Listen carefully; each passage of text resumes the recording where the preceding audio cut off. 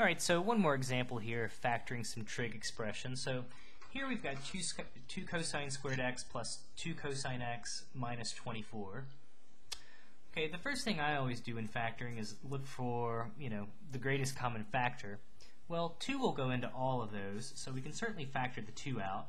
And then we would have cosine squared x plus cosine x minus, well, I guess 2 times negative 12 will give us our negative 24 back.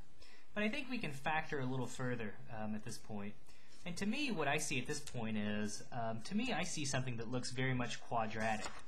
Okay, so when we think about the cosine squared x plus cosine x minus 12, that to me really says, hey, you've got something squared plus that same thing minus 12. And I would think, how does x squared plus x minus 12 factor?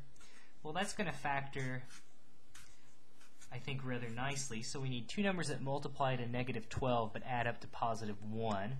I think we could use positive 4 and negative 3. Well, that's how x squared plus x minus 12 would factor. Well, we don't have x squared plus x minus 12. We have cosine squared x plus cosine x. So all I'm going to do is just replace my x's with cosine x's. So the same way to factor this expression, instead of just x, we'll have cosine x plus 4,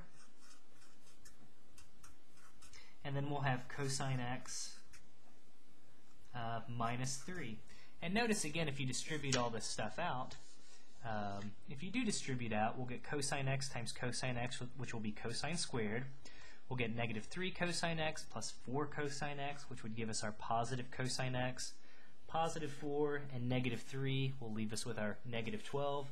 So to me, this looks like a nice factorization for this original expression. So I don't see much else we can do with it, so that to me looks like a good place to stop.